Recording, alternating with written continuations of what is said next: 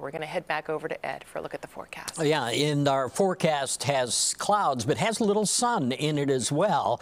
So we could use a little sun. It's been so gray. We've been socked in with the gray clouds and moisture around here. 28 degrees at O'Hare right now, 22 at DeKalb, 27 degrees at Kankakee. Lots of low clouds across the area. We'll see some breaks in the clouds as time goes on to get a little bit of sunshine in here.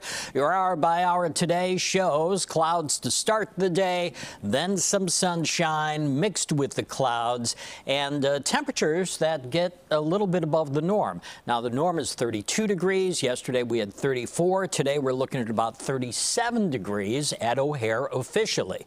Future clouds and radar show you the system that's sitting down to the southwest of us.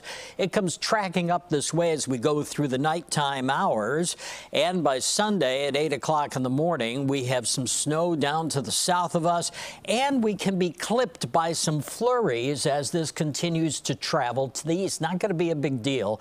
You'll see a little bit more if you're south of I-80 than if you're to the north, but even to the north you can see some flurries tomorrow morning. Clears out. Weather is pretty good for the Bears game tomorrow. You're looking at temperatures in the mid-30s at kickoff time, and you're looking at cloudy skies for the most part, but a little bit of sunshine on its way.